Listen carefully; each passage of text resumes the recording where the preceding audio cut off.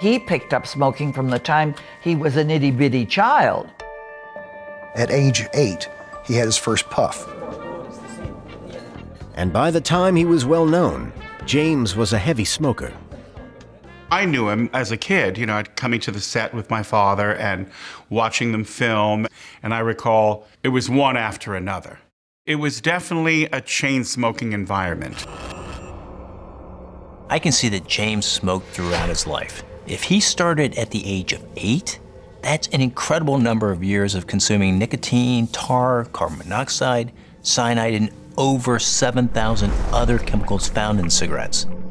This undoubtedly would have had a devastating effect on his body.